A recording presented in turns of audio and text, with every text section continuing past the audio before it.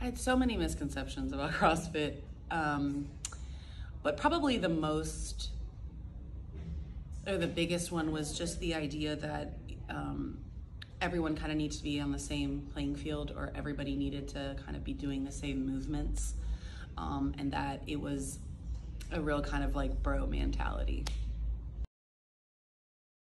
Gosh, you know, it really revolves around like health and wellness. You know, you want to be your best self, and I want to be around for, you know, my kids for a long time, and I think a big part of that is like acknowledging that this is how you do that. Kind of baseline is just to get stronger. It's kind of been that way the whole time. I came into it feeling, you know, really weak all over, mentally and physically, but more specifically is toes to bar.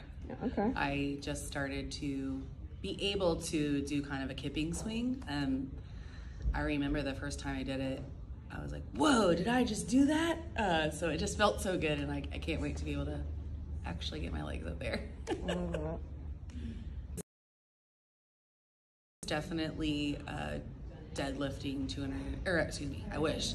One day, 110 pounds. I didn't even know. I was working out with a couple different people, and they were like, I think you could do a little bit more. And I was like, I don't think so, but I went ahead and just tested the waters, and that was a big deal for me. That's awesome.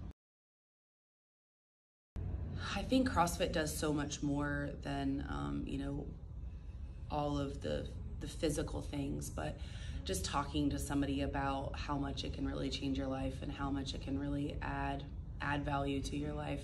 And that can be both physically with feeling stronger, and confidence with, you know, knowing that you have the ability to do these things, or can really test the waters with yourself, kind of push yourself. But then in addition, what that can bring to you outside of CrossFit. It's a really kind of invaluable tool.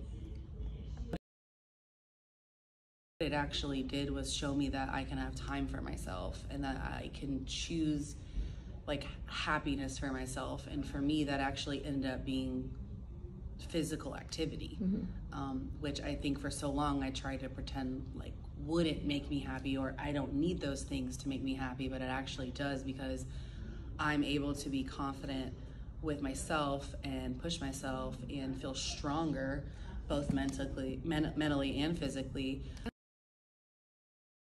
I like it all. I mean, everybody's so wonderful. The coaches are great. I love that there's a kind of a variety of personalities that come out, both with like who attends and your coaches.